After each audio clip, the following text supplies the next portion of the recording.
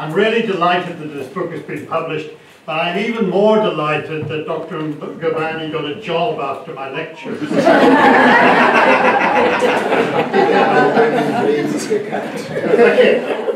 I see another graduate in the back row, skulking in the back row there, from I think 42 years ago.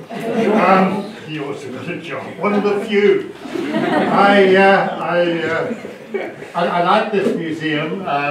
It was an old German farmhouse, and whenever I'm here, I always think of another German who lived very close to this. This was a forest area around here, and he lived in the middle of the forest in a hut, a dilapidated old hut, and he lived with a snake.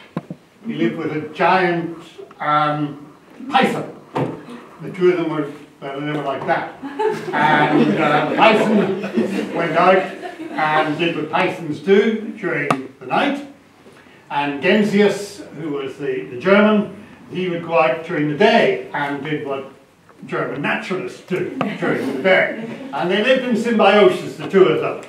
And we're told that any nasty tax inspector or anyone who came was always intimidated when they knocked on the door and this snake came up and looked out the window at them. So the point is that when his old friend died, Gensius, who was a very practical man, skinned the snake and sold the snake skin for £10, which was an awful lot of money, and sent it to the Natural History Museum in Dublin. This is in the 1850s.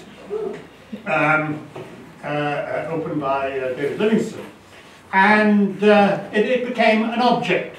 And that's what museums were for. They were there to have object art, to have things.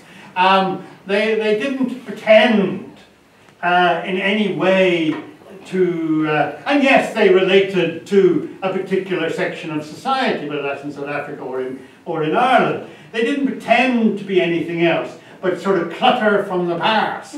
The radio, the stump, which 70 years later is a curiosity.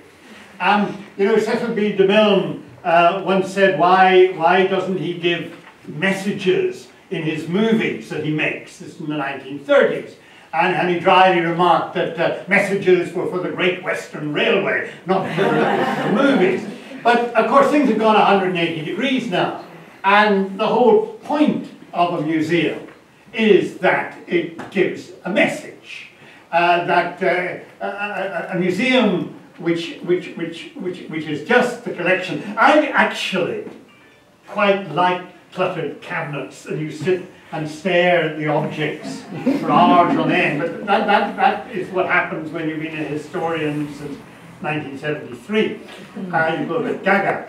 And what I like about this book is the easy flow of it. It's not a massive tome. When I first, because Mary and Ruth, they do go on a bit sometimes. And I thought the book's going to go on a bit sometimes. And we're going to have a 500-pager. Maybe Unisa Press were the ones that put a stop to that nonsense.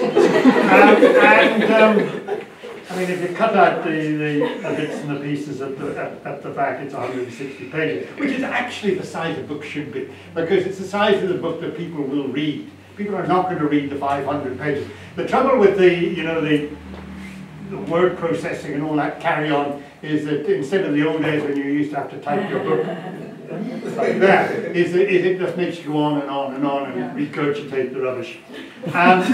Whereas, this is what a book should be. It flows very easily.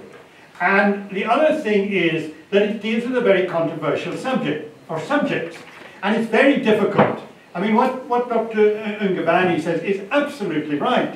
We've a long way to go. And I was once booed by an Irish audience when I said that I thought that South Africa had actually gone further than Ireland. And I do actually believe that, believe it or not. There is, a solution was found in South Africa, and it has to be sort of polished up and sorted out and everything. But at least there was a solution. Whereas in Ireland, we just drift on, decade after decade, whether you got a peace thing or you haven't got a peace thing, it's still problematic. I'll maybe just two small anecdotes. So it's a good book, it's a good read, and it's good history. And it isn't the sort of thing, and the trouble with Irish history and the trouble with South African history is that it very often it'll put you on edge.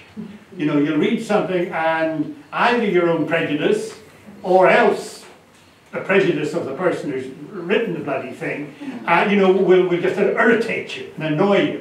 I must say, I haven't been irritated, nor have I made a mistake yet. Oh, wait.